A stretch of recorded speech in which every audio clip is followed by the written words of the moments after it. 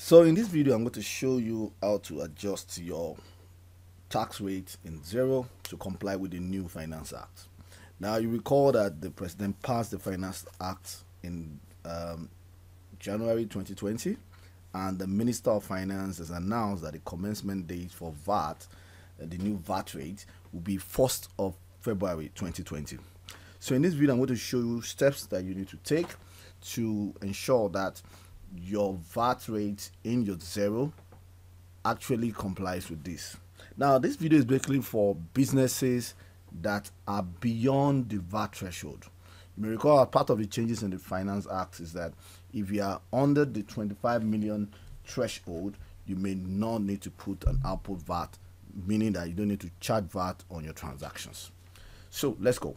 Now, so first, log into your Xero account, which I'm already logged into my Xero account now, and go into your settings.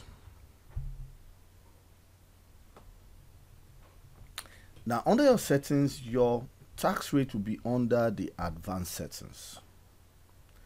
Under the advanced settings, you're going to see your tax rate. Click on it, and you are going to see your tax rate. If we have Pillarcraft helped you to set up, you are going to have similar words like VAT on purchases, VAT on sales. And usually, because this VAT rate has been previously used in Xero, Xero will actually lock this rate. The whole idea is that you will not be able to change historical transaction. You will only be able to change transaction going forward. So first, what you need to do is that you need to set up two new tax rates, one for purchases, one for sales. Purchases means input VAT and sales means your output VAT. So let's go on. Now, so I will call this, because you must make sure it is distinct, it is unique. So I want to call it 7.5 VAT on purchases. So I come here again and name it 7.5%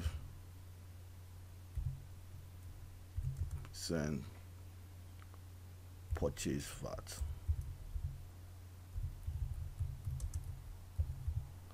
And here I come to put it 7.5% here. 7.5%.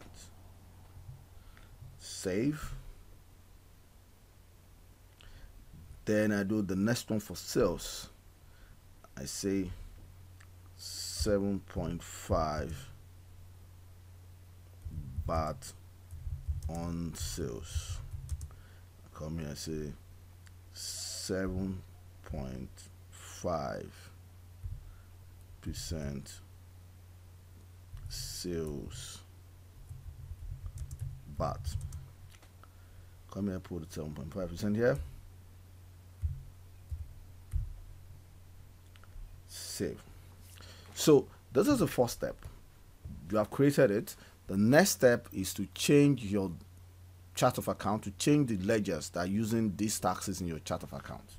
So you will go either, if you have your chart of account in the shortcut on, if you start, you can find it here. But if you don't find it, click on here, go click your settings again,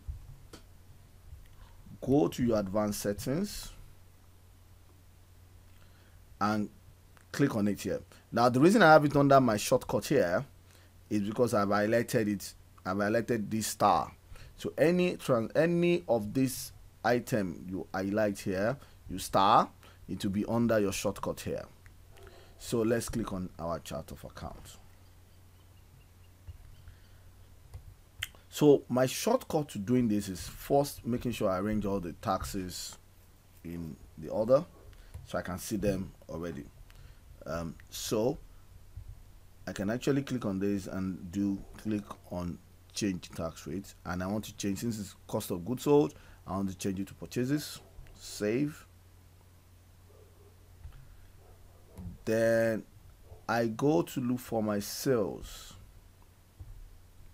This is sales, this is revenue. Everyone that has the 5% VAT, click on change tax, Then I want to go and change this one to 7% on sales.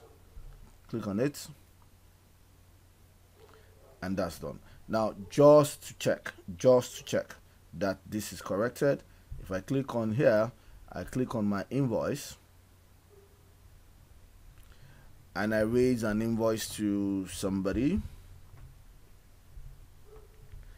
which is due today, and I put something as what the person bought, one, and it is sold as 30,000. Now you can see that our tax rate has shown that it is now 7.5%. So hope this video was educative for you. Hopefully you will go on to change this by yourself, but if you require any help, you can reach us to us at contact@pillarcraft.com and we can be of help to you. Thank you.